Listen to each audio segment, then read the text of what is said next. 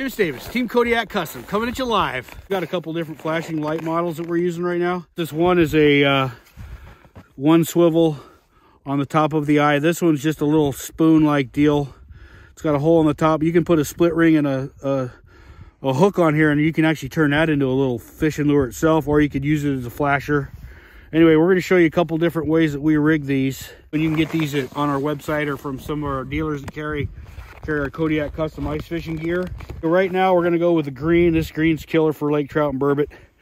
Our lead heads, the eye of the hook is about halfway down on our lead head, so you can tune these.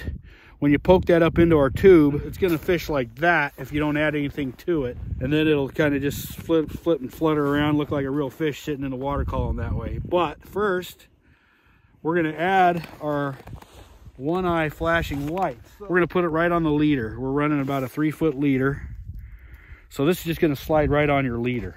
All right, now when that's tied and you're fishing, it's going to sit like that in the water, and then this light's going to be blinking, flashing. And when you're jigging, if you do a sporadic jig every once in a while, this light will slide right up your line and then flop back down, but it's always going to end up right down on that tube when you're fishing it. Anyway, the lake trout hammer that. That's one way to rig it with our one swivel eye. And you can Oh, here he comes. Here he comes. Oh, there's a flashing light. Woo! Oh, here comes a 42-pound head. Oh my god. Oh!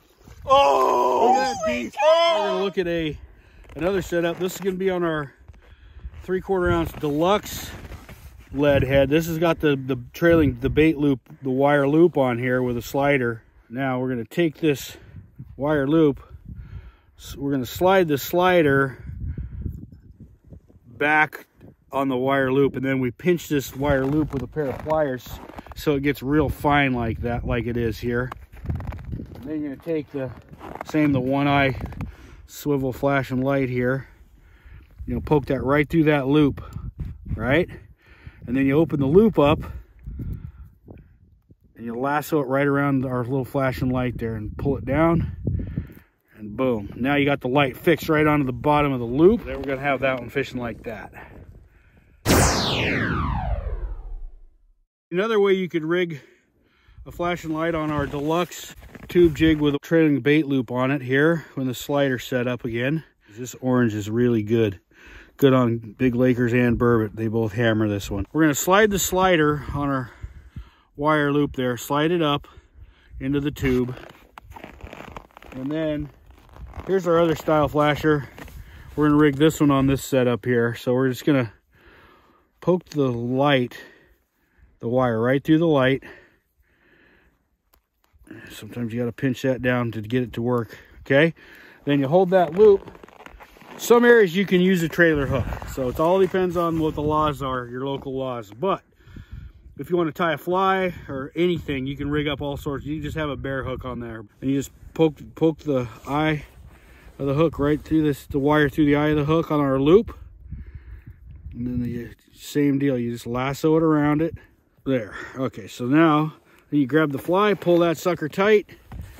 Now same deal here, you got tube jig, flashing light right on the trailer loop wire, and then on the bait loop here, and then you got the stinger hook.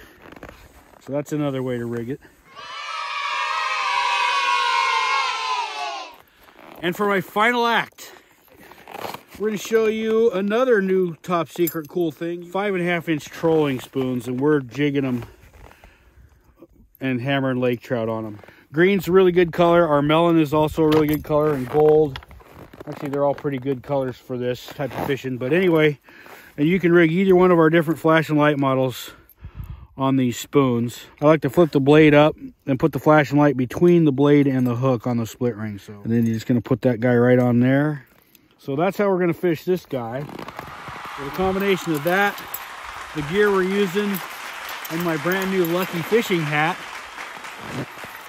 we're gonna go hammer some fish. So anyway, we'll go show you how some of this stuff works. There he's like, holy crap, look at him take the line, dude. Holy crap. Oh my gosh! I got you. Oh my god! I got you. Look at that. Oh my god! I can't even pick it up! Woo! Oh my god.